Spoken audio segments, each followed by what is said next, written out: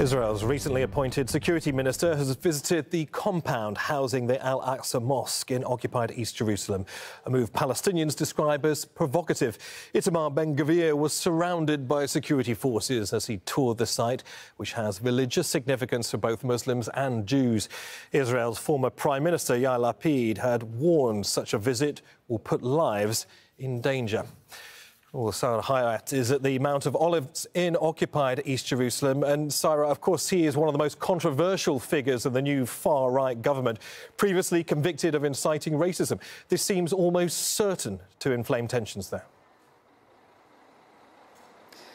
Absolutely, Neve. I mean, this decision to visit was very clear from a few days ago. It just wasn't expected to be happening this early and this soon.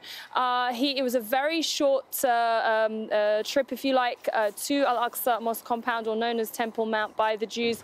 It was quick, it was short, and it was in the early hours of this morning. And that's no surprise because of the provocation that it would cause, especially amongst the Palestinians, and not just Palestinians, but the Muslim world.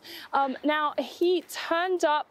The idea was that he had to go through security with police first. It had to be discussed with Netanyahu, which happened on Monday. But the indication was that this wouldn't happen until a few weeks' time. Here he was this morning. He turned up, he left, and before you knew it, there was very strong reaction. We've had strong reaction from the Palestinians, who have called it unprecedented provocation.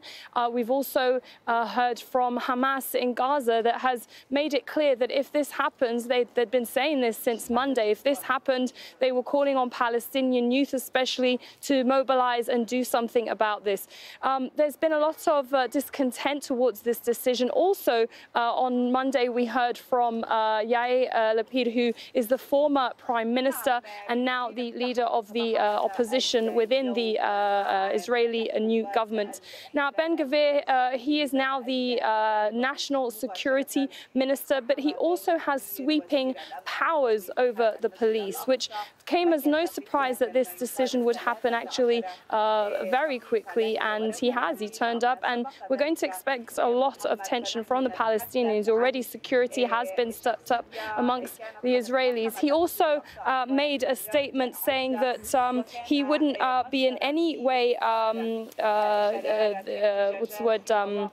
he wouldn't be threatened in any way by Hamas or any threats against the Israeli government. This is someone who is pushing for the expansion of settlements. The new government, the Israeli new government, is a far right-wing, ultra-Orthodox government, and they've made this their absolute priority. We've seen an increased amount of tension in the last few weeks, and we're definitely expecting things to turn up further throughout the day. Sarah, it's not been the best start of the year to it, has it? There's been more conflict in the occupied West Bank. At least one teenager has been killed after Israeli forces entered the city of Jenin. What more can you tell us about that? Absolutely. The Israeli forces turned up in Bethlehem to make an arrest at a refugee camp.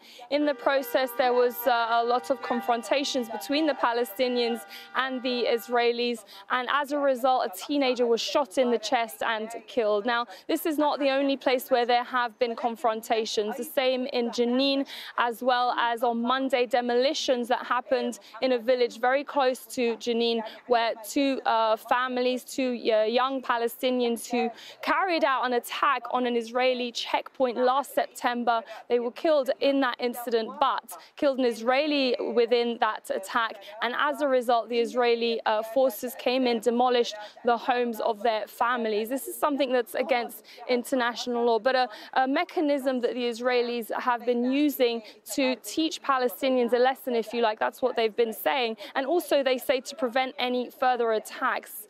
This obviously goes against what the Human Rights Organization says, that these punitive measures are actually punishing the family rather than those that carried out any of the attacks. So we're seeing a step up in tensions. 2022 was the most violent year within the occupied West Bank for Palestinians. We saw more than 200 Palestinians killed within the tensions with the Israeli forces. Sarah Hayat in occupied East Jerusalem, many thanks.